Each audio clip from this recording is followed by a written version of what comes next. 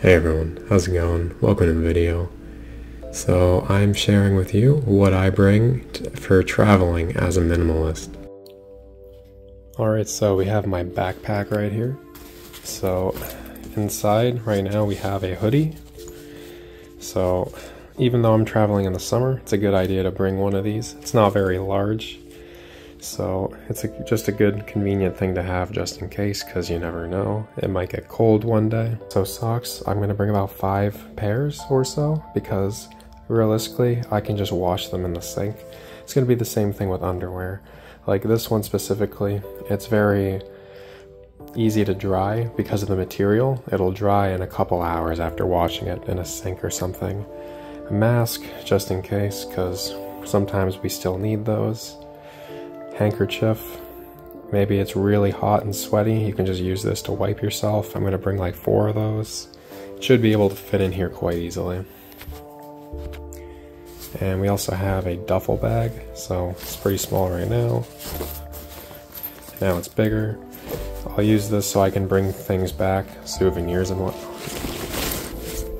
And here's a standard shirt that I have. I have like 10 of these. I'm going to bring about 5 with me.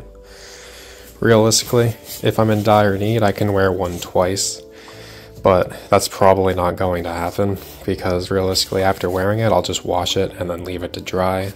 So I'm going to bring 5 of these. We have a pair of shorts and 2 pairs of pants. Then we have noise cancelling earbuds. In case it's loud at night, this will make it easier to sleep if the walls are thin, etc. I have a wireless phone charger. I'm also going to bring a wired version because phone's basically your lifeline when you're abroad. Having just one option is not good enough, but it doesn't take up much space luckily, so it's easy to bring. Then you want to bring all your documents, your passport, etc. This is blank paper for obvious reasons, but realistically just act like this is all of your forms. So I recommend that you have a physical copy of each one of your hotel confirmation numbers. This way you can just walk into the hotel, show them the paper, and you're done. Realistically, it's good to also have a copy of it on your phone. So if you use Expedia, have the app, have a screenshot of the confirmation number and the date, and you can probably just get in with that too. Just have like 2 or 3 options for every hotel that you have. You can physically write it down, you can print a copy, you can have a screenshot.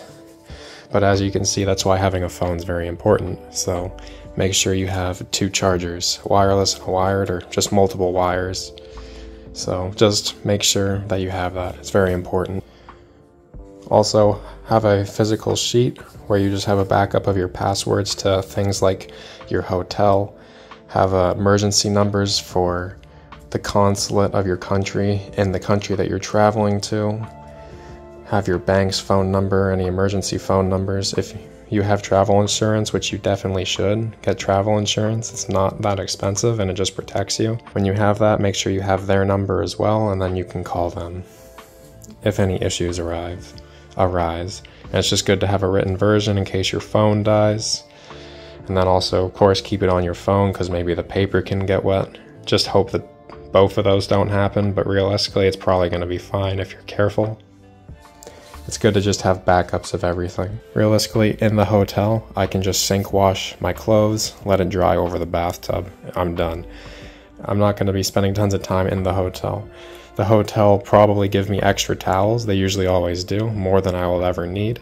So if you're worried about it dripping on the floor, just lay out one of the extra towels they give you, and then the water will drip on that instead. So it doesn't really cause any issues for you or the hotel. You're just utilizing what they already give you, and this way you can bring less clothes.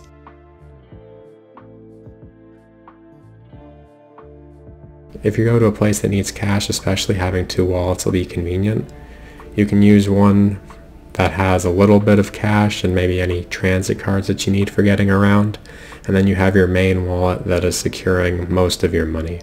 Because realistically, if you get pickpocketed, you don't really want to have to deal with losing all of your money or your important documents. So having a dummy wallet is a good idea, especially if you're going abroad. You also want to bring one of those little pins that'll let you change the SIM card within your phone.